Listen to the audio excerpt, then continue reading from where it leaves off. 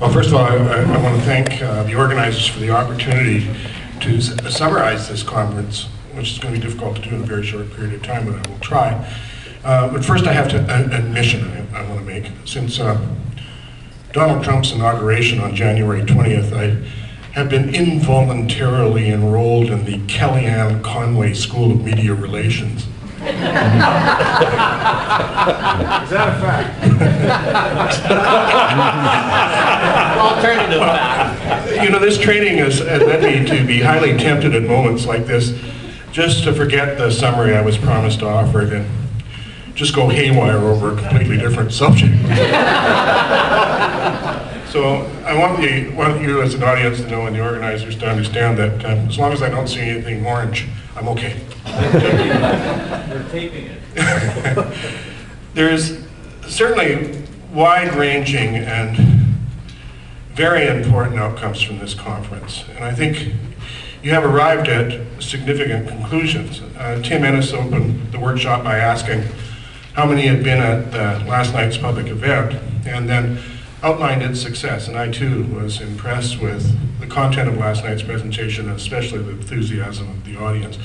Corey Frank then welcomed participants to the Comox traditional territory, and I think brilliantly thanked everyone for coming together for common purpose. And Tim then introduced Kim Stevens. He noted that the Eco Asset Symposium has been a watershed moment in a journey that began in 2007, 10 years ago. Collaboration among local governments on a shared vision has been advancing since. And he talked about moving from awareness to action.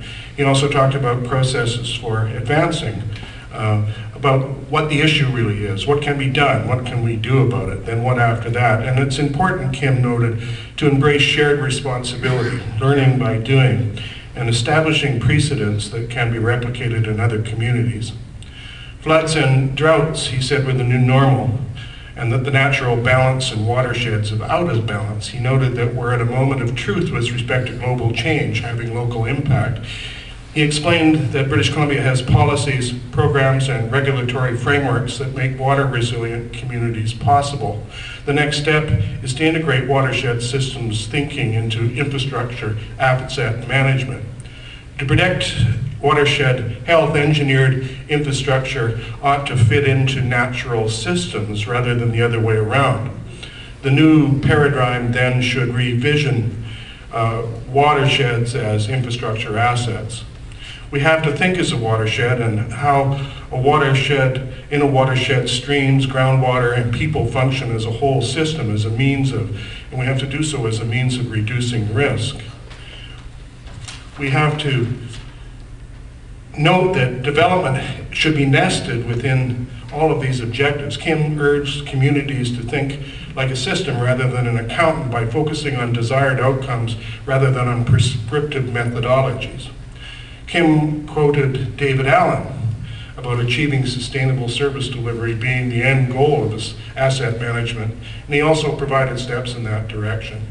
And as Kim often does, he concluded by introducing the idea of cathedral thinking, that is, multi-generational envision and commitment to action. Tim Ennis then introduced Dr. Bill Floyd, a research hydrologist for the government of British Columbia and a respected adjunct professor at Vancouver Island University.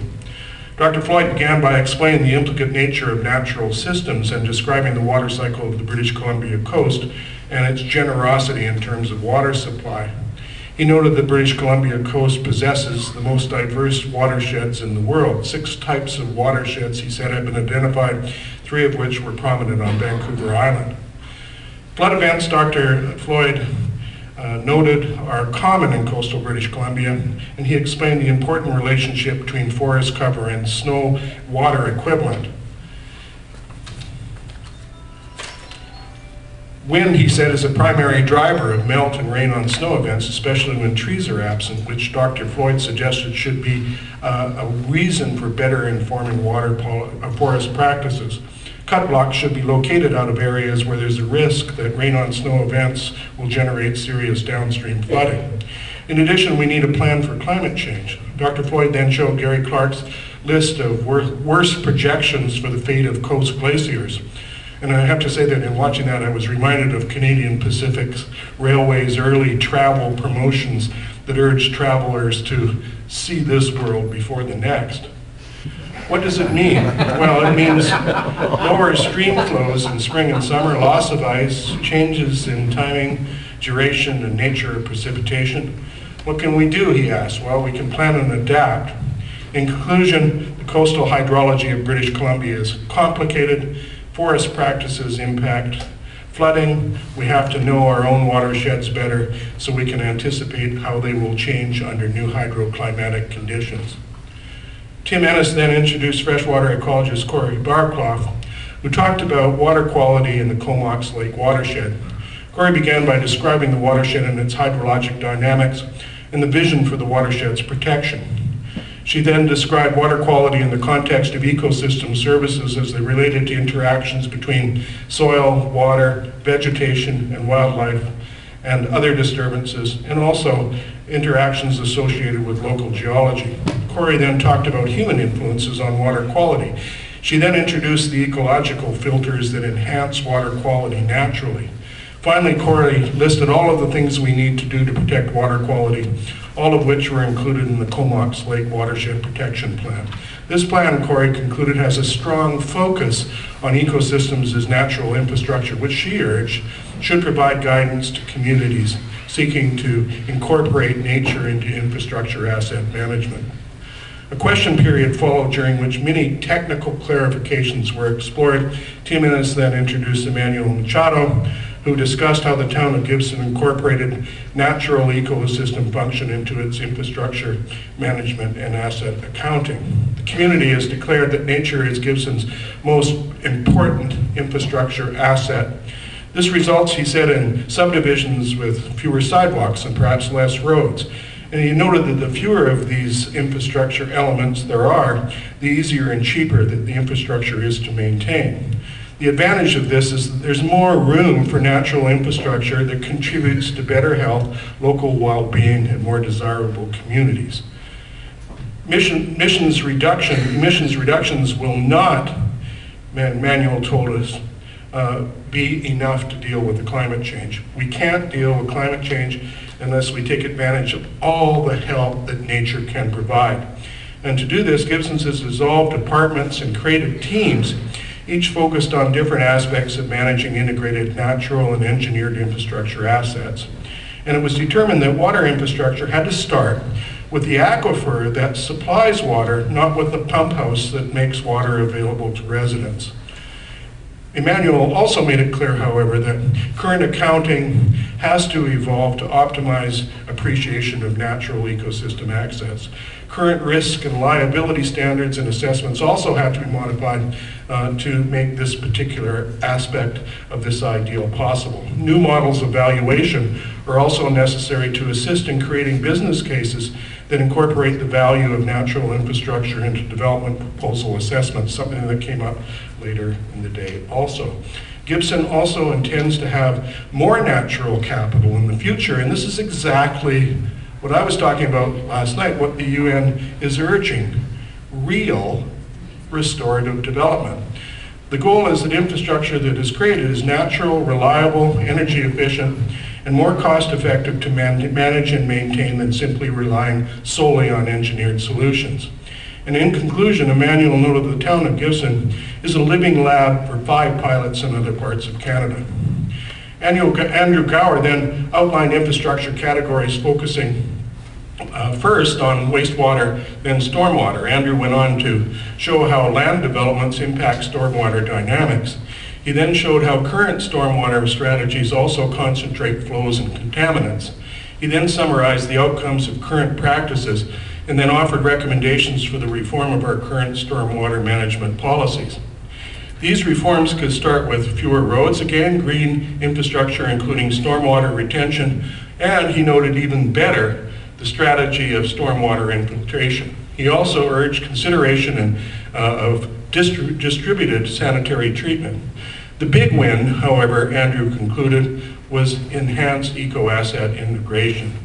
Then Andrew said the unthinkable thing. In summary, traditional infrastructure design causes more problems than it solves. Traditional urban planning has paid little attention, he said, to eco-assets that they were built on. And you add climate change and the status quo is not sustainable. After a break, Tim introduced Jennifer Southurst, who talked about ecological benefits provided by estuaries. Focusing on the Comox estuary, Jennifer identified ecological, economic, and community services benefits that this estuary provided and what was at stake with respect to its health. She then outlined the coastal shoreline ecosystem services which have been undervalued and need protection. She then listed the biological functions, natural flood and erosion control services that floodplains contribute to controlling water temperature and improving water quality, as well as groundwater recharge.